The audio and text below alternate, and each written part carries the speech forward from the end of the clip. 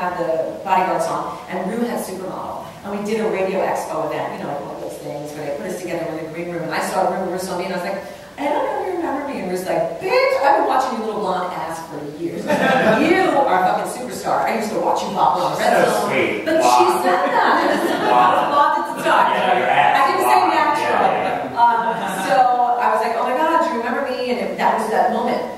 And then fast forward to 1996, where I started auditioning for this radio gig. I wanted to be on the radio so bad because I broke a radio geek, and I knew I had a gift with gab. And I didn't know how to get on the radio. And I found a way to hustle my way into New York radio. Got to audition on the air, market number one. And not only market number one, and not only did I audition, I nailed that shit. That they brought me back every week to audition me. I was the only steady from week to week when they auditioned the actual big people. So it was Fashion Week in 1996, February. They brought Rupaul in.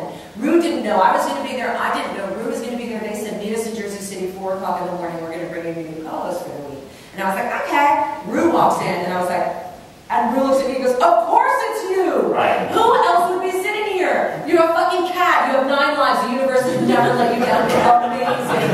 Like, if it's fucking anybody, it's you. And then we did that week together. They hired us on the spot.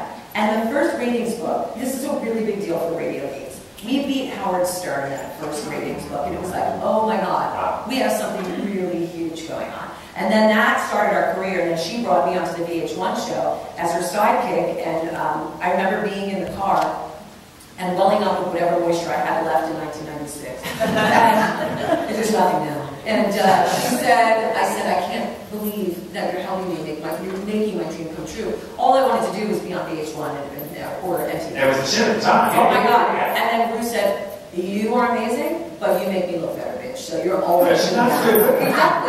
Nobody can deliver her. She can work with anybody. Look, Rebecca's amazing on Skidmore. She's got so many people. Nobody can deliver that bitch like Mama can. Well, no, and you don't get to do people you surround yourself with. And it's smart. And also, it's great when you can, you know, you can effortlessly sit with someone, especially when you're doing something like radio, when you have to endlessly talk, and you can find that rapport, you can connect, and you can click with people. It's people skills, you know? And of course, you have the gold fingers, and you can deal with gold fingers.